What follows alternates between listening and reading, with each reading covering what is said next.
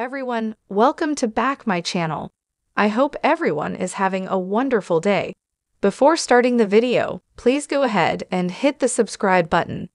It was a big week over at CBS, right? On the heels of Young and Restless 4-year renewal, we learned that the network is developing a new Black-centric daytime drama that it could only hope will erase the memory of Winter's Wednesdays, episodes in which Genoa City's African-American character storylines finally got a little screen time. And we have a lot of faith in the team behind the gates. Read more about them here. If nothing else, we have faith that they will put something more engrossing on the air than what Young and Restless did over the last few days.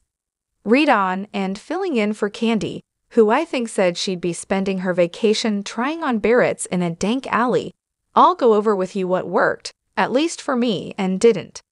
I can't say that the show isn't more interesting when Jordan is on. Can anyone? I wish a daytime legend the likes of Colleen Zank was being given richer material that actually made sense, but at least she's getting to chew scenery like it's been laid out for an all-you-can-eat buffet. And the character is for sure headed into supervillain territory. How many senior citizens do you know who could shove a grown man into oncoming traffic? Rip Seth. We hardly knew Yi. On top of Jordan's superpowers, she's funny. Not always intentionally, but she is.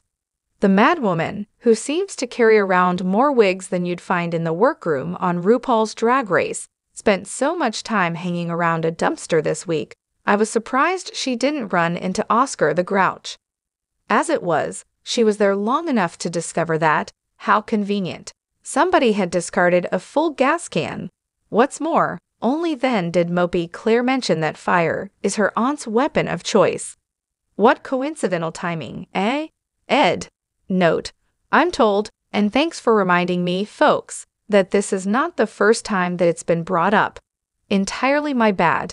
But what exactly were we supposed to feel about Jordan's actions? She'd killed a B player that we hadn't expected to have legs, and burned down a house full of Victoria's children's memories, with none of the kids around to shed a tear over it. Maybe Brian Gaskill summed up our reactions best when he Instagrammed, "So yeah, that happened." I'd feel worse about admitting that I prefer drunk Nikki to desperately trying to stay sober Nikki if Melody Thomas Scott hadn't said the same thing. It is a kick, though, watching her ogle alcohol in a way that brings me right back to my childhood and Dallas Sue Ellen Ewing doing the same thing. No wonder I never pour a glass of wine without eyeing it lustfully first.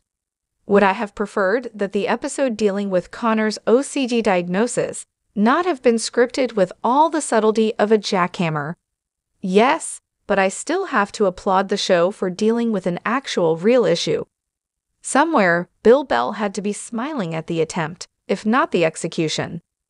One question, though, besides why did it feel like the dialogue had been lifted straight from a Psych 101 textbook? Why was Billy in attendance at Connor's therapy session? He's been dating his former rapist Chelsea for all of a hot minute, and while it's nice that he'd want to support the kid, wouldn't he have the sense to guess that he'd be more comfortable with just his folks around? Who am I kidding? This is Billy we're talking about. There's lint in my navel that has more sense. The rehash of Christine/Danny/Phyllis has made no sense from the start, and it keeps getting worse. Who is supposed to root for Danny at all when he's basically blaming his wishy-washiness on his ex's obsession with their rivalry? And why on God's green earth is Phyllis throwing herself at this guy when she has expressed zero interest in him in decades? It makes her look desperate at best, crazy at worst. Nope. Wait, worst is Phyllis vowing to stick it to Christine because she's who Danny chose.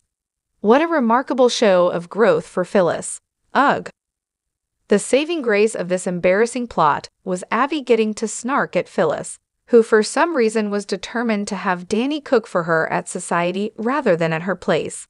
Melissa Ordway is so fluent in sarcasm, I can only hope Abby develops a keen fondness for flinging zingers. Not sure what the big deal about Ashley's split personality is supposed to be. Her alter seems to have it going on. She's pursuing what she wants. Tucker is unfazed by the competition, Audra, and is basically the life of the party. Why would anyone ever consider trading her back for the real deal, who has spent the last few years running around picking fights like it was the fastest way to get a new CEO job?